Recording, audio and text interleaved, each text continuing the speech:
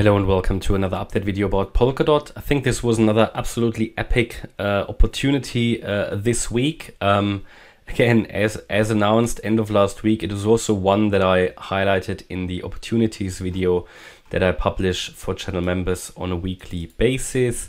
This entry point, for a turnaround. And you know, it's sometimes really magical with these Elliott waves. I mean, you would think this is just, you know, a price somewhere, you know, where it's turned around, but it turned around really in the middle of our support area that was defined purely by drawing mathematical lines into the area, all based on Fibonacci, and you can see magical, you know.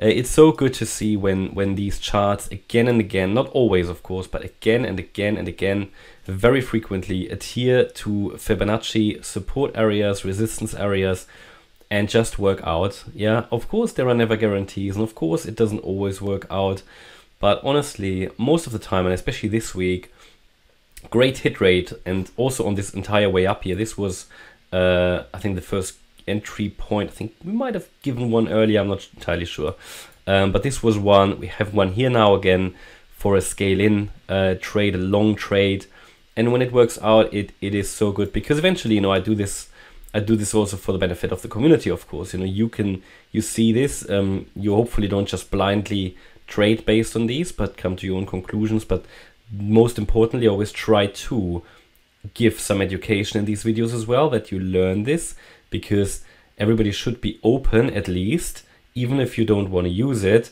But everybody, in my opinion, should be open for the perspective of understanding markets as repeating patterns as per the Elliott Wave method, because it just gives you a different perspective. Nothing wrong with having a different perspective, yeah. Especially useful, absolutely useful.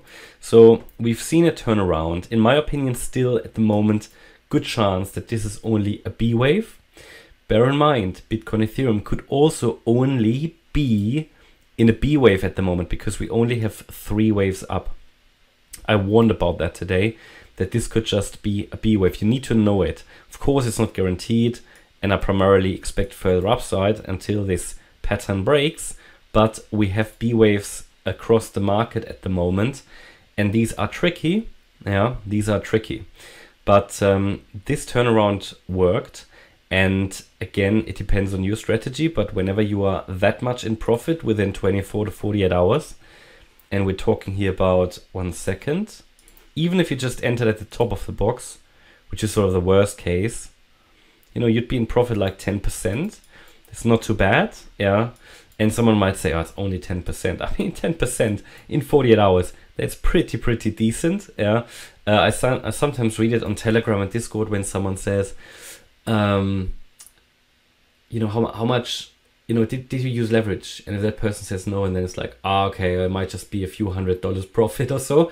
But I mean, it depends on, first of all, the position size, and then it depends on, you know, you need to start thinking in percentages, not in terms of, you know, 10x, 20x, that every crypto move that you're trading needs to give you a 10x. You want to make sure that you control your losses, control your risk, take profits gradually. Then you become profitable over time. Sometimes people say I'm too cautious, or I'm very cautious. I know why I am quite cautious, because a lot of people aren't. Yeah, a lot of people see the 10x's, the 100x's, the 1000x's.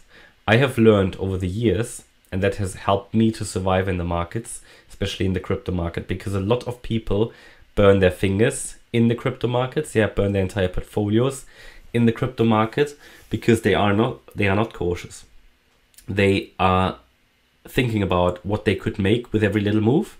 They think about every move will give them a 10x, whereas what you should be looking at is getting profitable, you know, on a continuous basis, taking profits gradually, control what you lose, and then you will become profitable, you know, just by itself. Yeah, it's so simple. It's simple. It's not easy, but yeah, don't have the FOMO mentality. Be happy with any gain, you know, and then over time, if most people just need to be able to control their losses, and if they can do that, things will come by themselves, right? You know, so 10% in 24 hours is decent, or even 48 hours. Absolutely good. Better than what you get in any bank per year. So at least any proper bank. Okay, B wave up, what does that mean? It currently looks impulsive, but also similar to Bitcoin, we have a bit of a, yeah, this could be, I mean, again, I'm doing micro counting here, not really a fan of that. I can't do that on all coins, but if we want to count it impulsively, because it could be the completion of the wave 2. Yeah, I didn't highlight that. It could, of course, be the wave 2 is in, and then we are rallying in a wave 3. That's why everybody needs to decide for themselves, do I take partial profits or do I just let it run with a stop loss moved into profit, right? Because if this is the third wave, it can take us above $10, okay? If it's a B wave, it will soon get rejected somewhere because we only have 3 waves at the moment. I would count this as a 1, 2, then we've got another 1, 2 here. And yeah, this would be a 3, 4, 5. So we haven't even got 3 waves complete, which means in the bearish version, this would just be an A wave, a B wave, and we could be in a C wave, which has done a 1, 2, 1, 2 setup. Would probably still rally a bit more. Yeah, but it could just be an ABC wave. That problem always exists. That's why I have labeled this as an as a B wave. Yeah, we need to be aware of that. And if it's a B wave, and we came down here in 5 waves in an A wave, then it's probably a zigzag pattern that we're looking at here.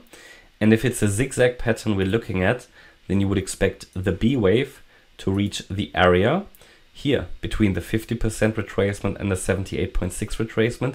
It should normally not exceed 685. So this is resistance. I'm going to highlight this here. I'm not telling you it will definitely get rejected here, because if it's a wave 3, it should break through. Here the main wave 3, this one. But if it's a B wave, it should get rejected there. And a break above 685 would indicate we're actually in something more bullish. But that's my update about Polkadot. I hope you liked the update. If you did, please hit the like button, leave a comment and subscribe. And if you really like the content, then please check out the channel membership. Thanks a lot for watching. Bye-bye.